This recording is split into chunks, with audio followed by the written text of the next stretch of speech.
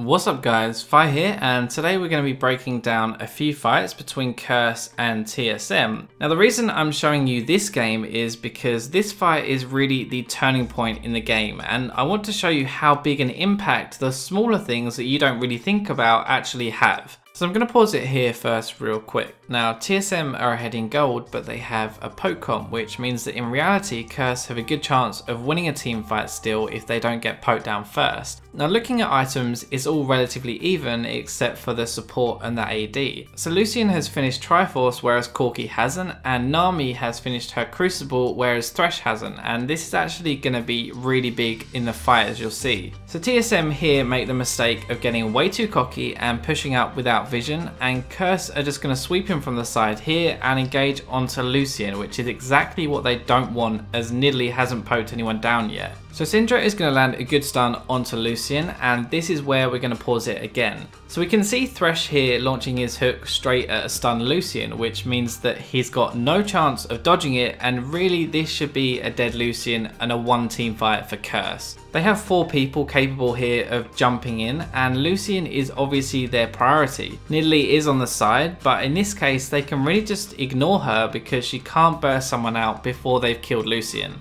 Also, if you have a quick look at the top of the screen, you can see a cocoon coming in here, which is going to stun Syndra and prevent him doing anything except launching his ultimate. So I'll just roll this and we'll see what actually happens.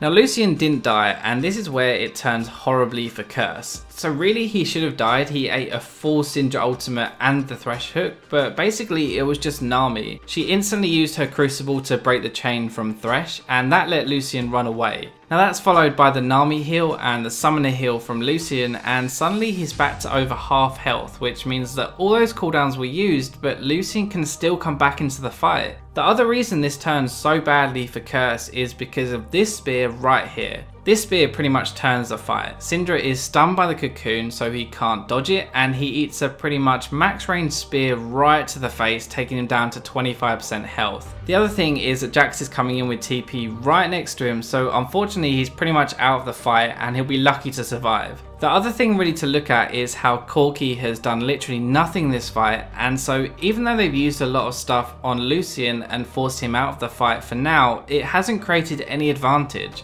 Right now Corki can either go on to Nidalee here, in which case she'll jump away backwards, or he waits for the TP and tries to kill Jax. Those are really his only 2 options. He can't move forward because when Jax TPs he'll then be surrounded, so he's basically got nothing to do except wait. The last 2 things that I want to point out are the Nami wave here, which comes in and completely ruins Curse. It knocks up 3 people and it prevents anyone getting towards the priority targets, meaning that Curse has to kite backwards, which is the opposite of what you want to do against a Nidalee. Now the final thing I want to point out is that Renekton actually TPs off screen at the top to a random ward where there's one right here in the middle of everything. Now I'm not sure why he may have thought that they were going to kite backwards, but this actually means that he arrives way later than Jax, and he doesn't really have an impact in the fight. Now as you can see from the fight in the background, Lucian does eventually go down, and Renekton is a big part of that, so if he'd TP'd closer to Lucian and got him down earlier, it may have had a bigger impact.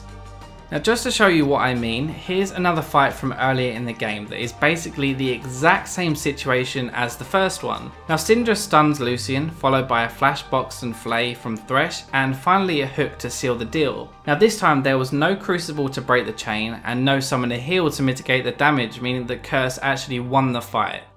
So that's all for this video, and I hope you guys enjoyed it. This is something I haven't done in ages, as I said at the start, so please let me know what you thought of it and if you enjoyed it and if you want me to do some more, and I'll also be doing some more from kind of your games and my games as well. That's it for now though, so I'll catch you in my next video.